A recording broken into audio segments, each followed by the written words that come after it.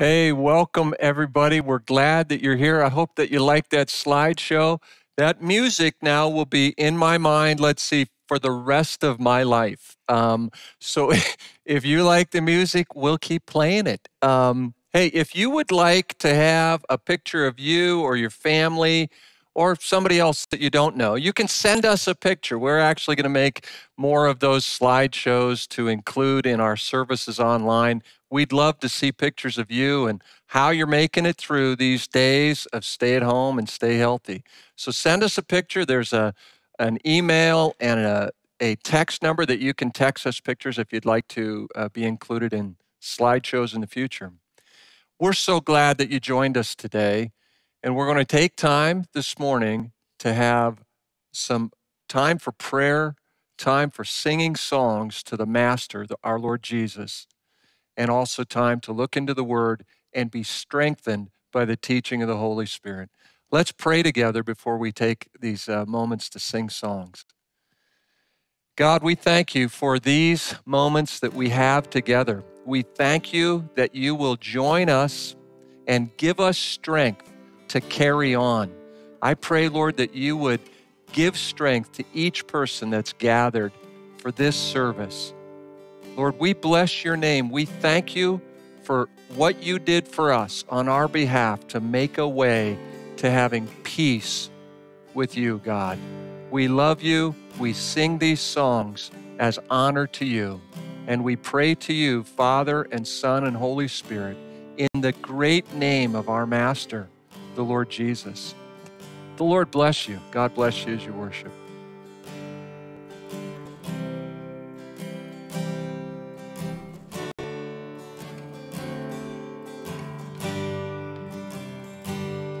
On a hill far away stood an old rugged cross, the emblem of suffering and shame. And I love that old cross where the dearest and best for a world of lost sinners was slain. So I'll cherish the old rugged cross till my trophies at last I lay down. And I will cling to the old rugged cross and exchange it someday for a crown.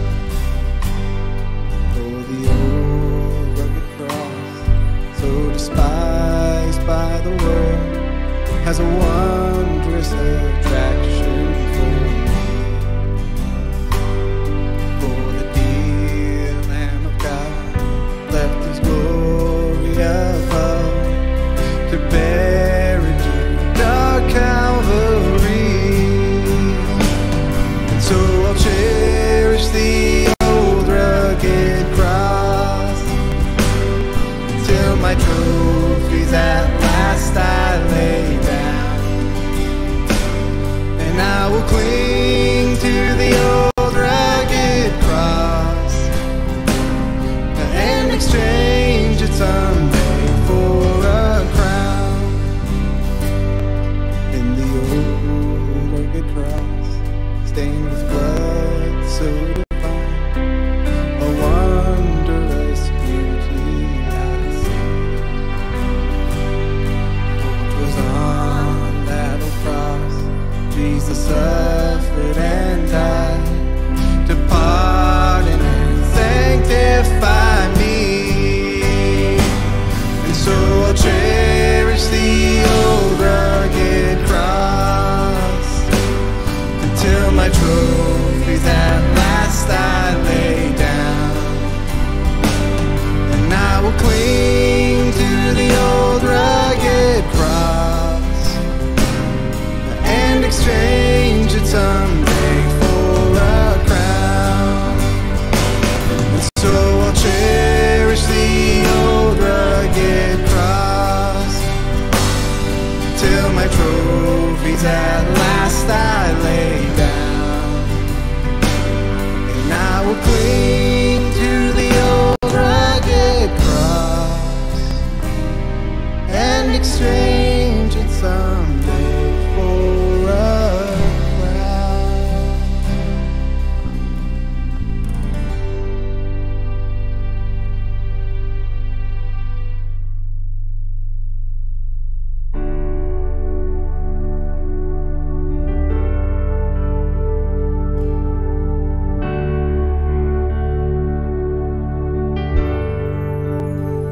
How great the chasm that lay between us, how high the mountain I could not climb. In desperation, I turned to heaven and spoke your name into the darkness.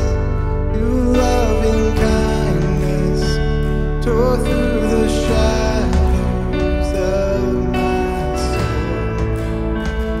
And work is finished, the end is written. Jesus Christ, my living hope.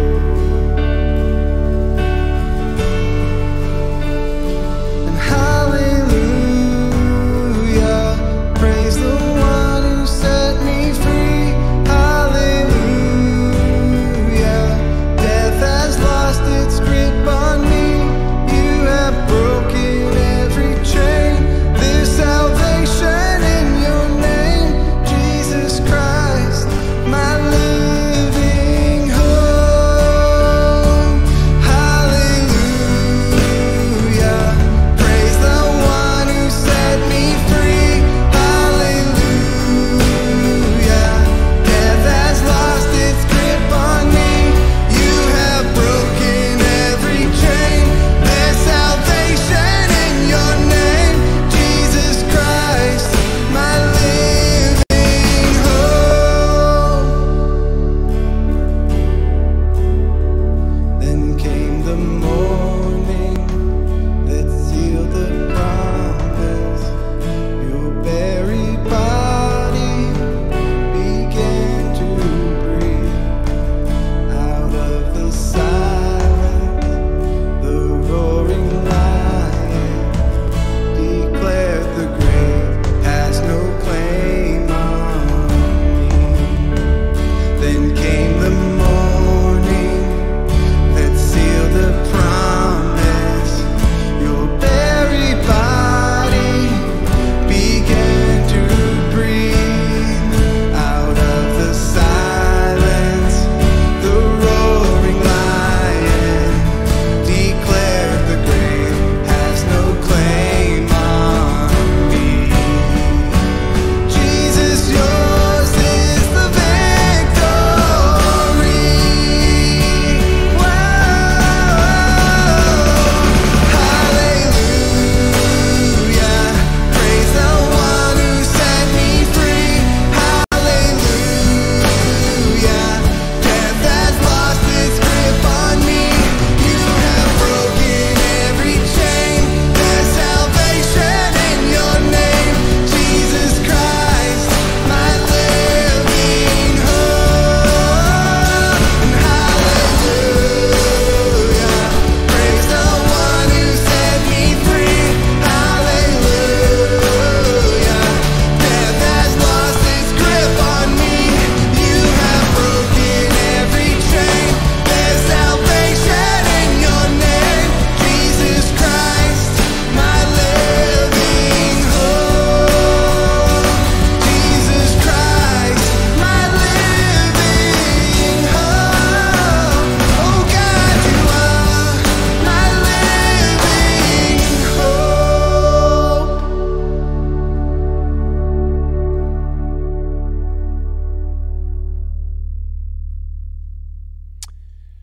Oh, I'm so glad that you're with us today.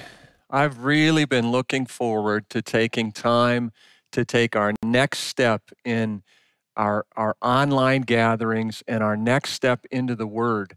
We start today a series in the book of Acts. Now, the past 5 or 6 weeks, really, we've gone week by week just responding, as it were, to what's been happening through this time of coronavirus and the shutdown, not just of our country, but the shutdown of the world.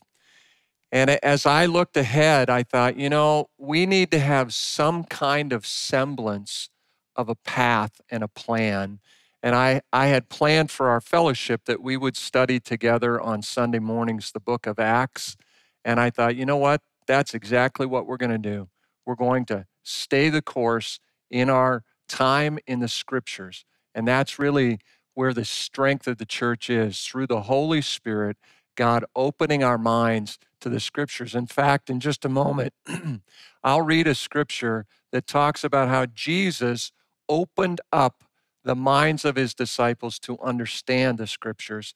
So before we take another step forward, maybe we could just take a moment to pray and invite the Holy Spirit to be our teacher.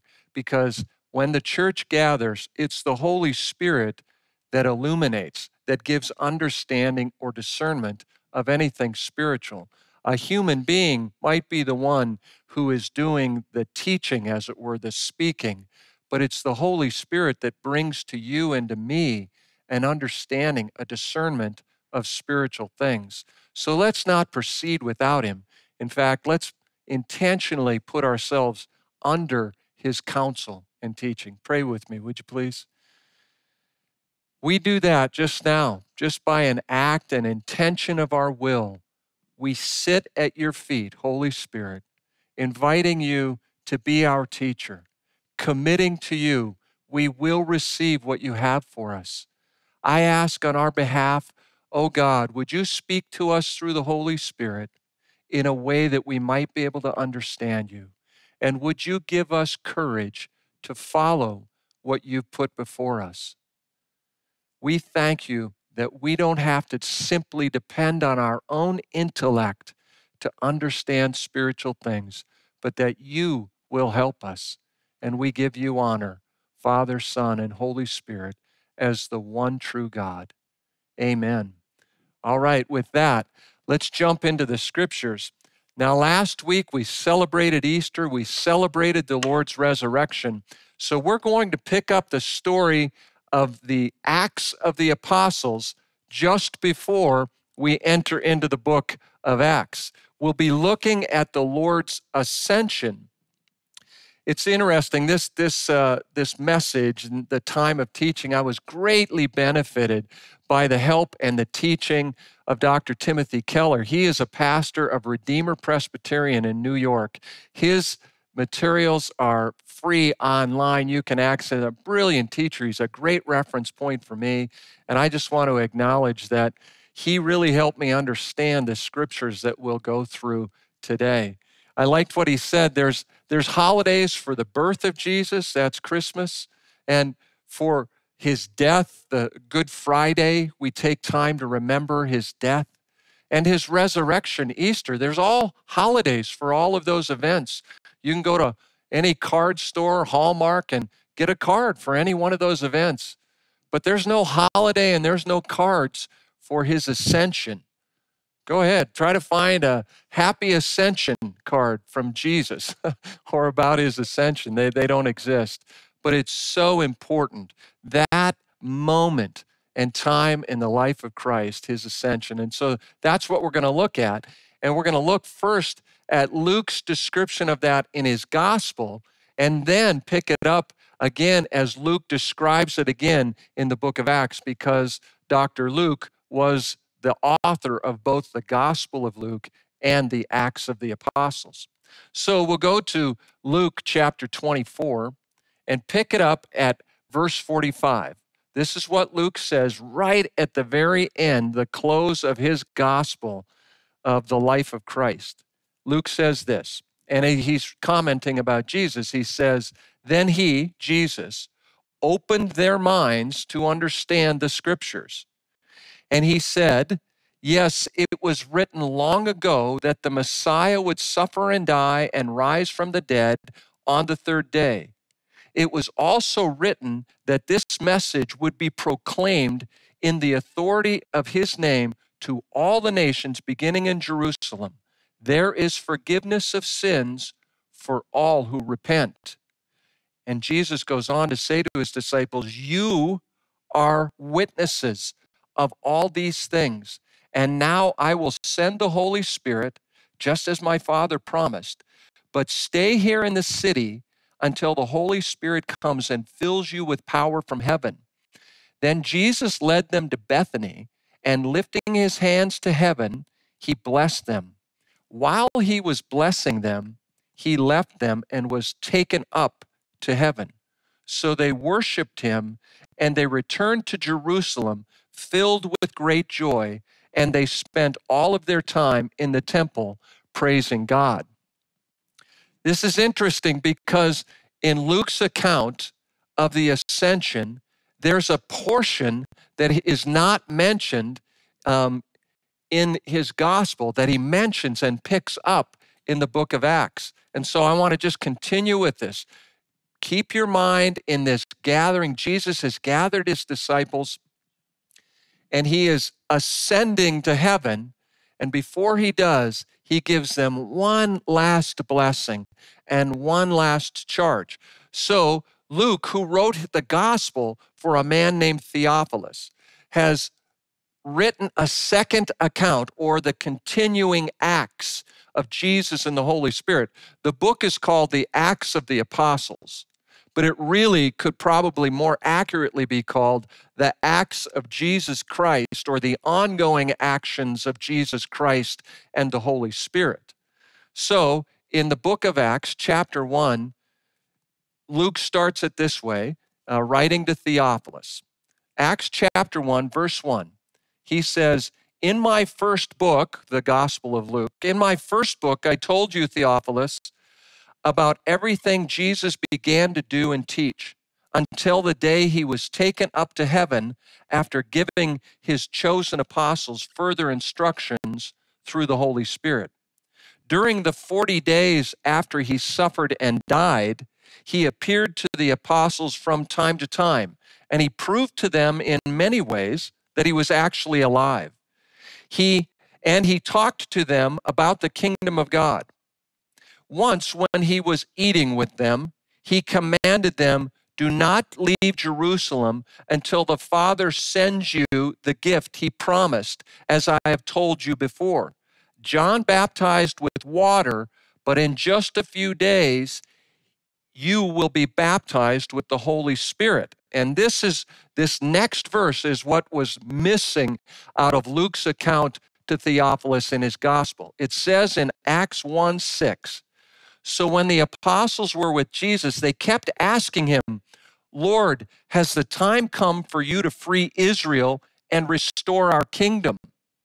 He replied, the Father alone has the authority to set those dates and times, and they are not for you to know. But you will receive power when the Holy Spirit comes upon you. And you will be my witnesses, telling people about me everywhere, in Jerusalem, throughout Judea, in Samaria, and to the ends of the earth. And after saying this, he was taken up into a cloud while they were watching, and they could no longer see him. As they strained to see him rising into heaven, two white-robed men suddenly stood among them. Men of Galilee, they said, why are you standing here staring into heaven? Jesus has been taken from you into heaven, but someday he will return from heaven in the same way you saw him go. Then the apostles returned to Jerusalem from the Mount of Olives, a distance of a half a mile. So I want to unpack this and look at the ascension of Jesus. Specifically, I want to look at what is implied here in the scriptures about the power of the ascension, the meaning of the ascension, and also what are the implications for you and I as followers of the Lord Jesus. And by the way, you may be watching this and be at a place in your own life, your own faith journey, where you're investigating the claims of Jesus. Who is this Jesus Christ? What is Christianity? If that's you, I'm so glad that you've joined us. boy, you are welcome in our times of gathering and looking into the scriptures.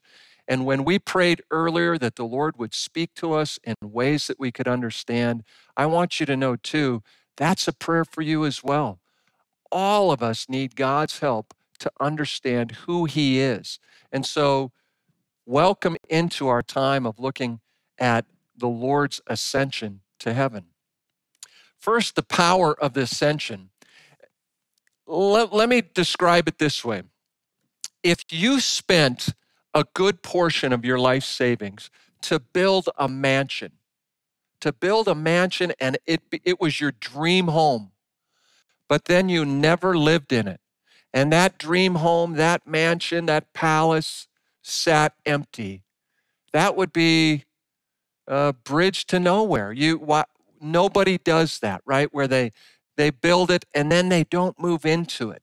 Or, and this isn't me, but if you were a really good cook, my wife is a really good cook.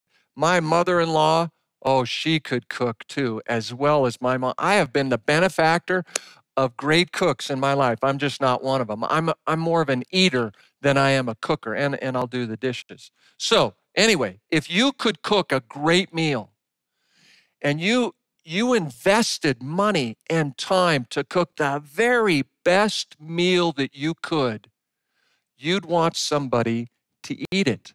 You'd want somebody to partake and enjoy and be able to maybe participate with them in the joy of that meal.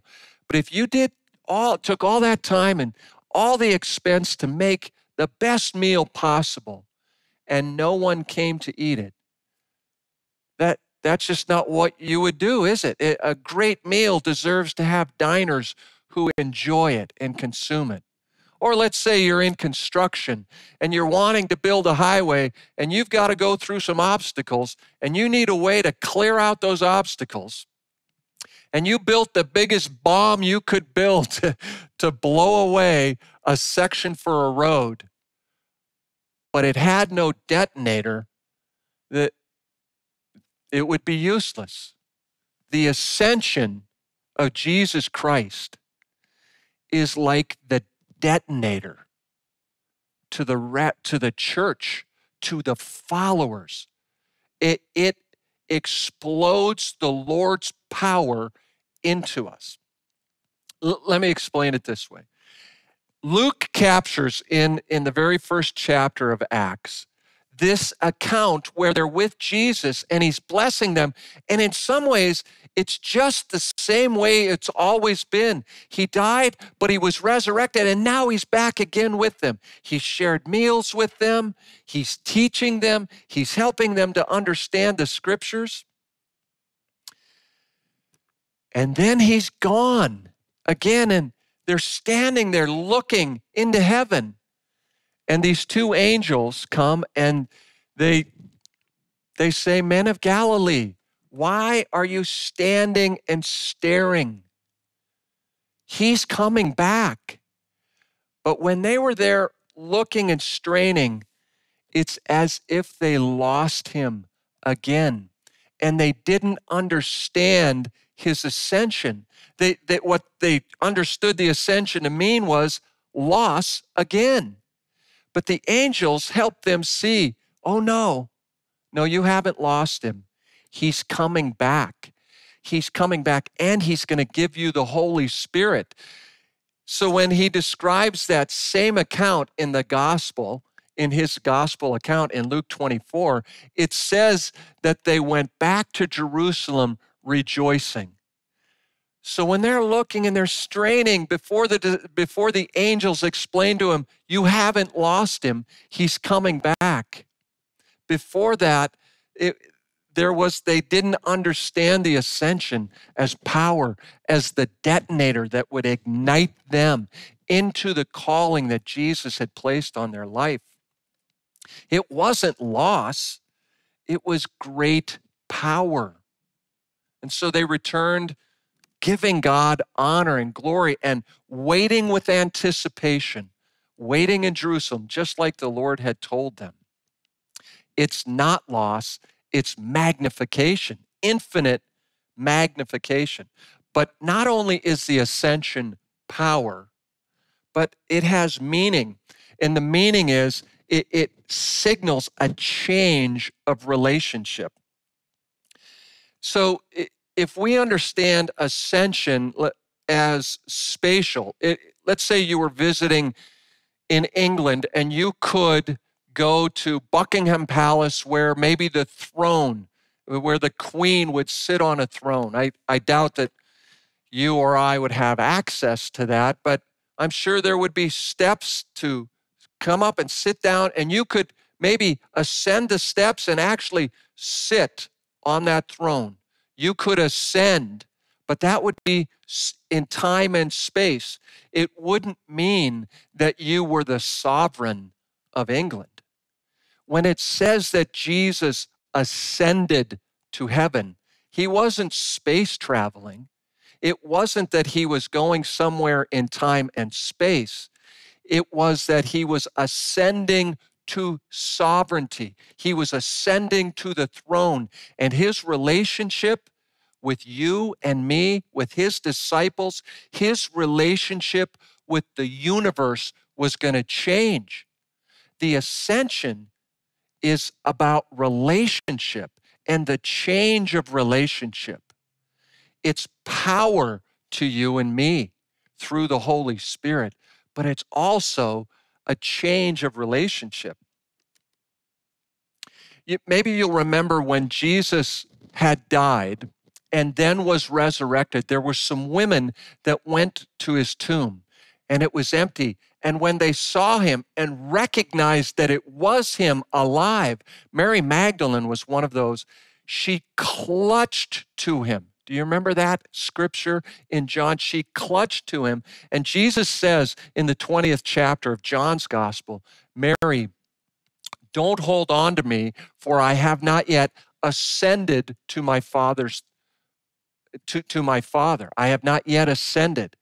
And some people take this to mean, oh, you can't touch him in his resurrected form. That's taboo. But we know that's not the case because he sat and ate with them. He even invited Thomas to touch him. So the fact that he was telling Mary Magdalene, don't touch me for I have not yet ascended, it doesn't mean that's taboo. I think what it means is this: Mary, you think you're going to lose me again. You don't have to don't hold on to me like that. I've not yet ascended, because when I do ascend, my relationship with the universe is going to change. And one of the things that will happen is I will be able to be with you wherever you are, as well as everyone else. Because when Jesus ascended to his throne and to sovereignty, he left the bounds of time and space and took his rightful place of sovereignty in the universe. And one of the things that he could not do in mere human form, that he could in an ascended form, was to be with us no matter where we're at. He could say to Mary, if you are locked in a dungeon, if you go to the darkest place, or you go to your happy place, wherever you go from now on, I can go with you. And I can also be with all of my other followers. You know, these days of the coronavirus, they're dark, aren't they? We almost are like moths to the flame as we watch news accounts. What's the bad news today? And we turn it on and it's like, we're not necessarily wanting to hear that, but we hear bad news after bad news. Here's some good news. And it's because of the ascension of Jesus. No matter how dark it is where you're at, no matter how dark these days are financially or medically, no matter how dark they are, Jesus can be present with you and with me. He would say to you and me, I think what he said to Mary Magdalene, don't hold on in this form. Don't worry, you won't lose me again. You won't lose me again. I'll be with you. And so Jesus' ascension wasn't just for power, to detonate us into the calling that he'd given to us. It was for relationship as well. And I'm wondering, maybe you could find a renewed hope in times when you're wondering, how am I going to make it financially? What if one of my loved ones dies? What if I lose my job? What would it do for you to know that Jesus Christ, the sovereign over all the universe, not just the English throne, not in America, the sovereign of the entire galaxy, the entire universe, is with you and hasn't abandoned you and will not abandon you. That's the meaning of his ascension. But there's one more. Along with the power and the implication, there's an implication, not just power and relationship, but the implication is this. When Jesus' disciples were with him and they asked him a question, they asked it something like this: is now the time that you're going to reestablish the kingdom?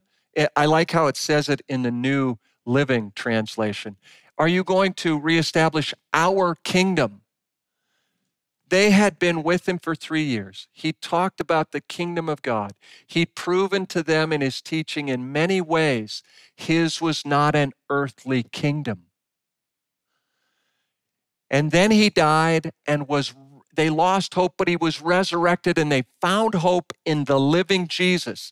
And they come back to him after all of that and they say, is now the time that you're going to establish the kingdom? A Jewish, political, earthly kingdom? Is this going to be our day? Are we going to be in the majority? And Jesus, maybe in my terms, he'd be like, yeah, no, that's not what we're doing. And it's not for you to know the time and the place of the establishment of the kingdom of God. It's for you to prepare. And I'm going to give you the Holy Spirit, and you will be my witnesses. Listen, here's one of the implications of the ascension.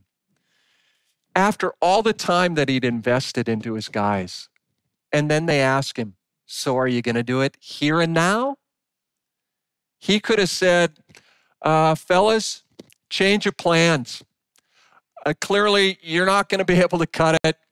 I thought maybe you could, but you know what? I'm just going to stick around for the duration. Just keep following me.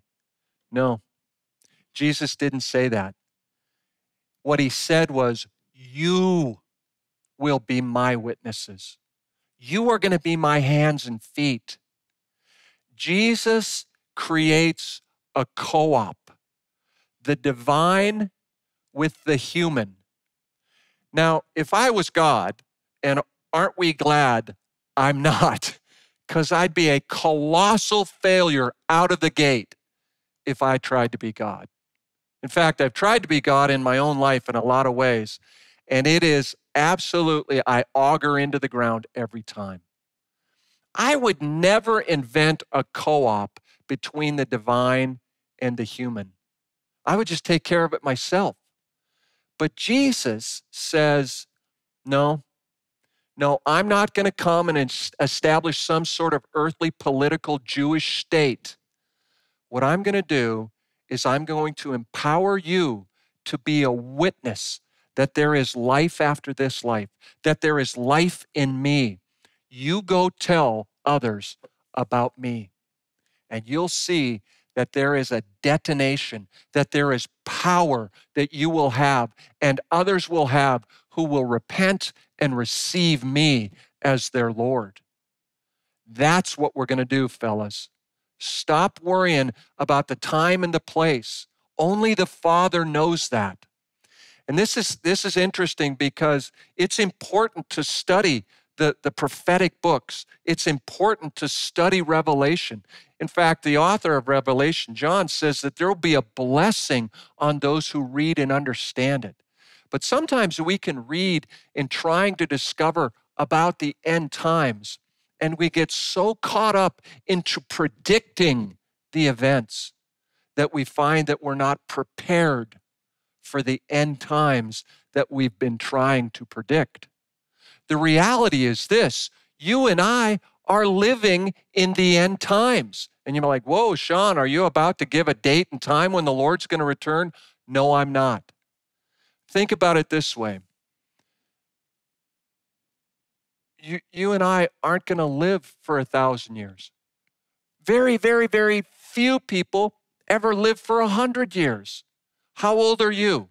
If you were to take your age now and then just calculate, I'm going to live till I'm 100, how much time do you have left?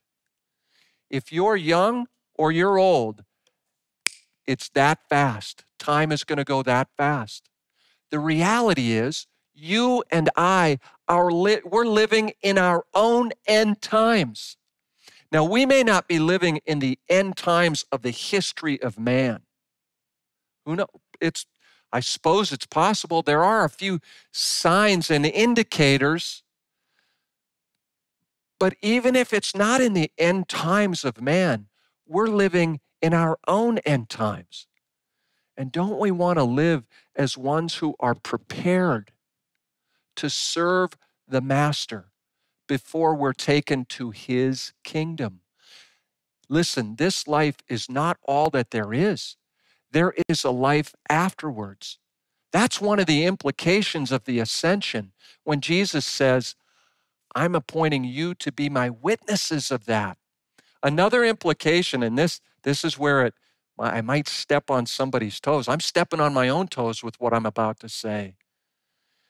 Jesus took imperfect people and co-opted with them.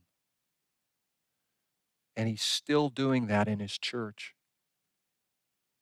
Think about that. You and I are made of the very same stuff that the apostles were made of.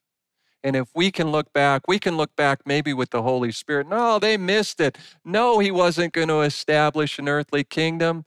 But we have the benefit of the Holy Spirit. They didn't, at least at the time when they asked that question. But you and I say silly things. And we do even sillier things than the things that come out of our mouth, don't we? And yet, Jesus hasn't abandoned us. And he would say to you and me what he said to his disciples, the very first ones. You will be my witnesses. I am going to detonate in you the power of my ascension through the Holy Spirit, and you will be my witnesses. If the Lord, and here's the implication, if the Lord is that patient with us, should we not be that patient with one another? Oh, and have you found during the COVID days that your patience is wearing thin? That it's harder and harder to be patient with people? Even people, dare I say it, that you're in the same house with. And yet, one of the implications for a follower of Jesus Christ of the ascension is that he co-opted with the frail and imperfect. He was patient and still gave them a purpose and a charge. I've chosen you to be my witnesses, and I'll be with you, and I'll strengthen you to do it. I wonder if in these days, one of the implications of the ascension and you might be encouraged to know the Lord can give you strength to be patient even in these days where it seems like it's wearing thin. We're empowered during these days. The ascension was for dark times to come. We're in a dark time. You and I, as followers of Jesus Christ, filled with his Holy Spirit, are ready to be detonated in a world that desperately needs light and power and hope. We might feel like we're standing just looking, it's all lost in these days of the pandemic, and we're just staring into the skies, and the angels would come alongside us and say, men of Galilee or men of Grant County, women of Grant County, wherever you live, why are you staring up? The Lord's going to return. Return to Jerusalem. Receive His Holy Spirit. Be filled with power. He's going to use you as His witness. You and I were created for such a time as this by the power of the Holy Spirit working within us. Don't let anybody fool you about who you are. You are filled with the Holy Spirit if you have repented and asked Christ to take the throne of your life. If you have surrendered the sovereignty of your life to Him, the one who is the true sovereign, then you know who you are? You are a Spirit-filled, powerful child of God, ready to be His witness in these days. Take a moment to pray with me, would you, before we worship again? We just take this moment to say thank you for not giving up on us.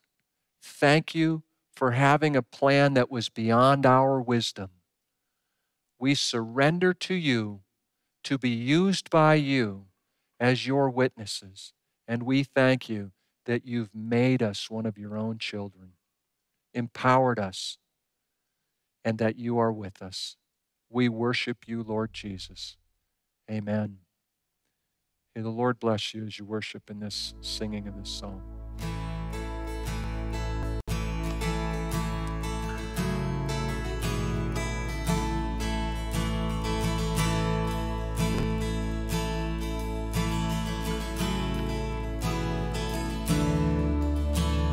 Who am I that the highest would love?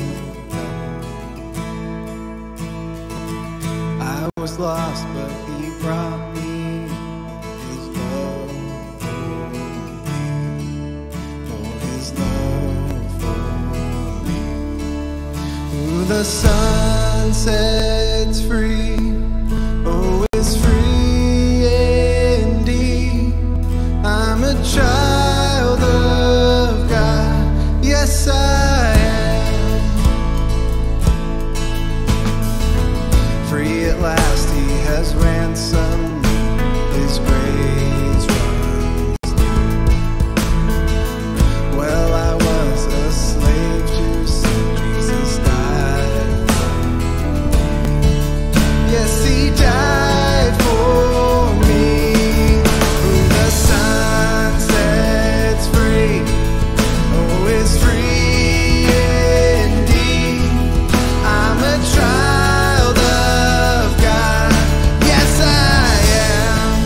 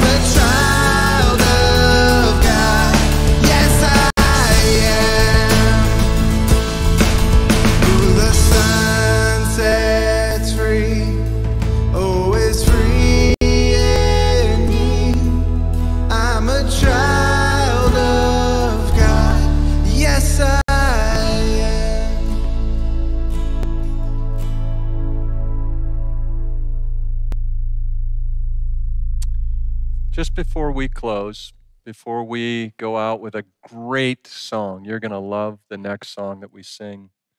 I want to remind you of this. You have not lost the Lord.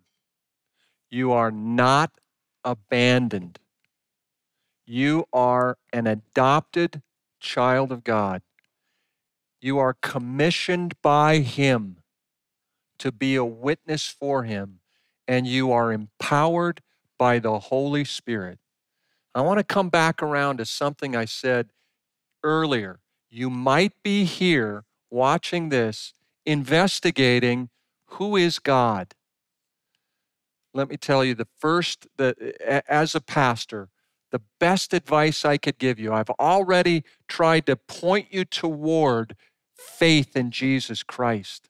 And I will tell you, the very first place that the Lord always starts with us is in the inward. It's not in the outward. What we look like, what we say, what we consume. Humans always want to take care of the outside, but God always wants to start inwardly in our heart. There is a throne in the life of every person, a little place of sovereignty in that life. Now, it's not total, complete, eternal sovereignty, infinite. It has a shelf life.